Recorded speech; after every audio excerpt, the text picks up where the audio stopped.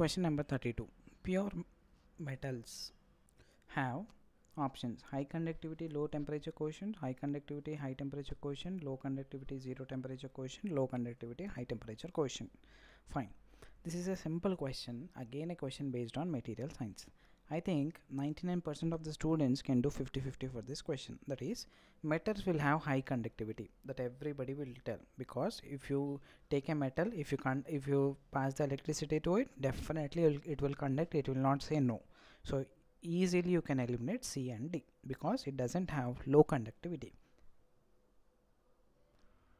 Now the problem is you need to know whether they have high temperature quotient or low temperature quotient. You should know. If you can get different, what is temperature quotient, if you can know this answer, then your answer is done. Now let me explain. Pure metals, will they have high temperature quotient or low temperature quotient? Let me explain. See, metals generally 99% they are solids. I'll explain in this manner so that you can easily understand. Solids, again go back to your school concepts. It's like, suppose I'm considering a small solid, okay? I don't want to draw all those things, okay? So in this solid, the atoms are tightly packed. Same school concept, so it's not a rocket science. So atoms all are tightly packed. So in liquids, let me draw quickly. Liquids, what happens is they are little loosely packed. Okay, they are little loosely packed when compared to solids, whereas in gas they are still loosely packed. Okay, hardly you can see 4 to 5. Okay, this is the status of gas. Now what happens, every atom will vibrate. It has some life. Okay, it's like every atom has some life. Okay, they are active. Okay, so they will vibrate. Here it will vibrate, here it can vibrate to a larger distance, larger area it can vibrate, because it has space, it can vibrate. Okay, so it can vibrate.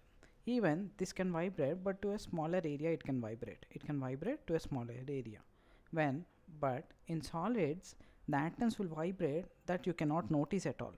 They will vibrate. Definitely they will vibrate, because every atom will vibrate. So the vibrations in the solids are very, very, very low. They are not noticeable. Okay, so what happens is, even if I give some higher temperature, if I heat this solid, what happens, the atoms, they are so good, they are so kind nature that they'll vibrate with slow energy, because they don't have space to vibrate a larger extent. Suppose if I heat this gas, if I give some heat, then this will vibrate something like there is an earthquake is coming.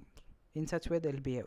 It's like some people will, if small problem comes, even a small problem comes, they will react in a normal way. But there are some kind of people, even if some small problem comes, they'll yell at everyone. They'll feel like that is the biggest problem of their life. We should not be something like that. So solids are very good enough.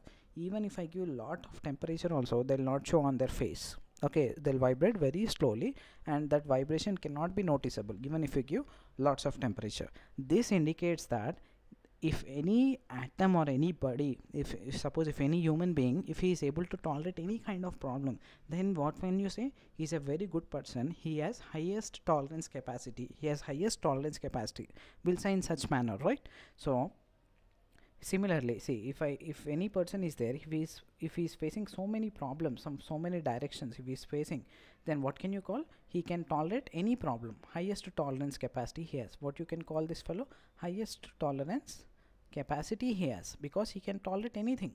Similarly, our solid is also behaving same way. It can tolerate any kind of heat. Hence, heat is nothing but temperature. In other words, it is said to have highest temperature coefficient. Very similar an analogy I give. I hope definitely you have understood this concept. So try to memorize. The pure metals, unlike solids, they have higher conductivity and higher temperature quotient. I felt this is the best explanation I can give, so by which you can easily understand this material science question. So if you have any queries, post them in the comment box, and subscribe the channel for getting more updates and also video lectures on various questions. Thank you.